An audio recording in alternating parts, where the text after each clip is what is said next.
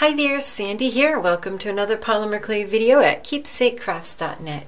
Today I'm going to show you how to use stencils and sparkling mica powders to make really simple designs on your polymer clay. So here I have an assortment of mica powders. There's Perfect Pearls, there's also Pearlex, there's a couple brands.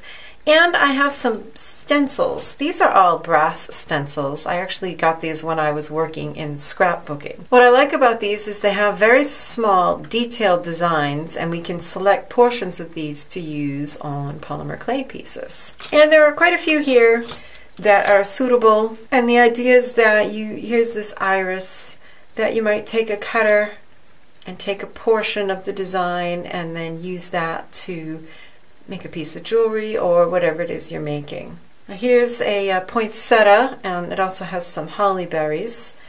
And here's a piece that I made, and you could see I blended in several colors to get the Christmas shades that I wanted. This is definitely a technique that you want to spend some time experimenting with to get the look you want. Now here's one I did, and you can see, although the design is really pretty, I love the purple and the blue and the green, I put it on some clay that didn't have really enough contrast. Unless you're going for a very subtle look, you can kind of hardly see the seahorse on here.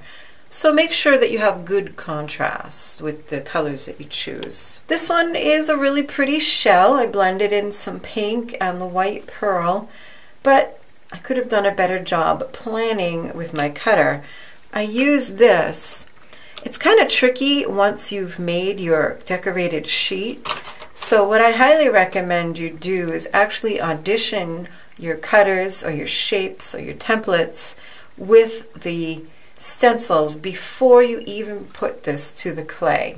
You know, right away I can see that that is obviously too small for this. It's kind of crowded. This one turned out to be one of my favorites. I have no idea what I'm going to do with it, but I think it's just so cool. And I used this stencil. It's a bigger stencil. I've used this before, put white embossing paste and sprinkled glitter on it for a winter card. This one I just used some black mixed with silver clay and then put pewter Perfect Pearls on it. One thing to keep in mind when you're doing this technique is that you can't really manipulate the clay much after you've applied the pearls to get different shapes. So that's why these two are just baked flat as is, and if I was going to make something with these, I might go back and add a clay border or add some other clay on top of them, add thicker clay to the backing, jazz them up and beef them up a bit. Now this one, all I did was I laid it on top of the Sculpey Hollow Bead Maker. I just laid it flat on that before I baked it, and I let it slump in the oven to a little bit of a curve. And then this one I baked actually on some of my favorite forms, toilet paper tubes. I put part of it on this one and then had that one on the surface and just got kind of an interesting shape. Now first of all, like I said, you need to decide what cutter you're going to use or what shape you're going to use on your piece. Or you may, like this one, I used a flexible blade to cut out the shapes, but have an idea of what kind of shape you want to get. Now this one has all these little holly branches all around it. Some of them came in pretty close.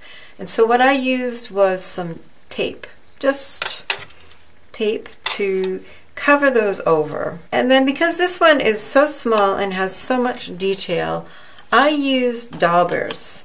These are a Martha Stewart set. I'll have links in the description box below. And you can use the daubers to apply your Perfect Pearls. If you're using a larger design like this one, I'll show you how to use a brush to do this. So I'm going to do just this little holly leaf and berry here. And so I'm going to use my tape and mask off the poinsettia. Now this step is very important. You want to take your acrylic roller and just roll over the clay. You don't want to press real hard. Just like go back and forth firmly enough so that that is adhered down to the clay so none of the powders sneak underneath. So I'll start with my red mica. Dip your dauber in And if you want to keep your daubers operating, don't rub it, just dab. Because if you rub, it's going to abrade this little spongy surface. So just dab that right onto where you want it. To change between colors, really all you need to do is have a bit of paper towel and just keep dabbing it off until the color is gone. And when you're completely done with your project, you can just wash those in hot soapy water and they come clean. Oh, now here's a good illustration for you. I forgot a very important step, and that is you got to mask off these edges. See how I got some of the red powder on the white clay? Take a piece of tape and just use the pad of your finger. Try not to get any fingernail gouges. And that should lift it up. You might have to do it a couple times. But what I forgot to do is take my sticky notes.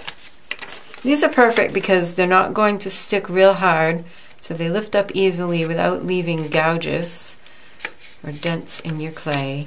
And then you can just mask off wherever you need to.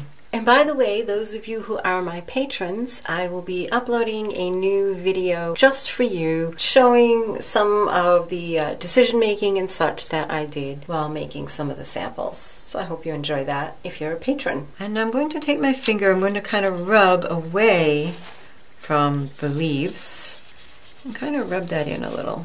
And then we'll add some green. Now the thing to remember when you're adding the pearl to clay is that the clay is sticky and therefore will hold on to the pearl, but it will only hold on to one layer.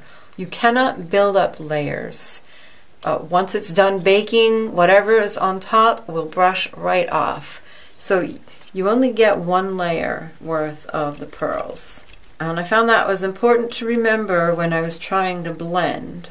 So if I have this lower part of the leaf covered solid with the green, and then I put another color, like I'm going to go over it with the blue patina, because the green and the blue together I found kind of give you an evergreen color. Wherever the green was initially, the blue is not going to stick. It may look like it now because it's sitting on top of it. So if you like this video, I hope that you'll give it a thumbs up and share, and then make sure and subscribe if you haven't already.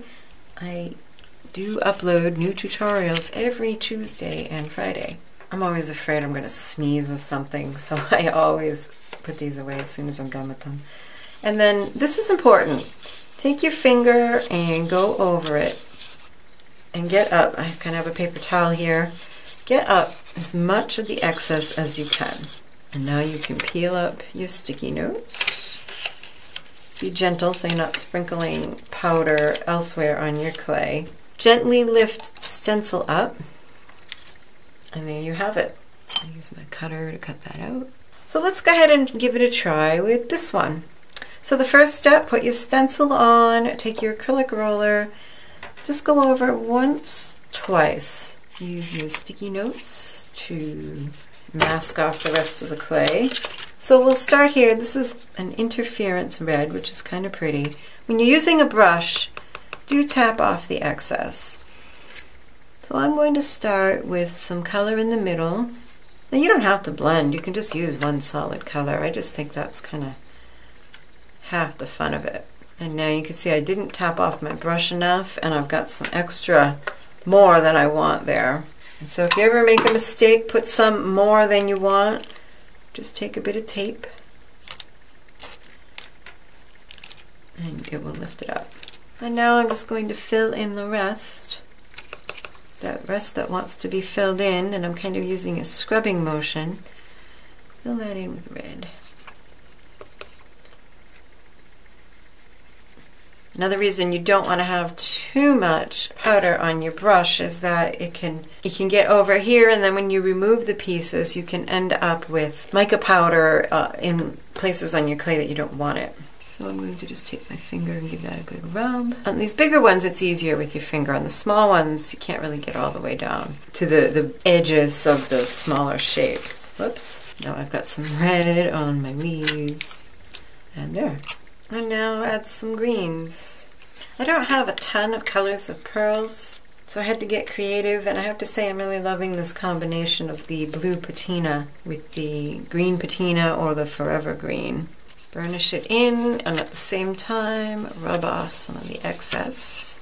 You really want to get as much excess off your stencil as you can so that when you lift it up you don't dump little bits of powder on your clay. And if you do have powder on top of your stencil, just lift it up very slowly. Just let it ease up so it doesn't pop too much. Now this one seems okay, but on this one, I wanted to show you a little trick.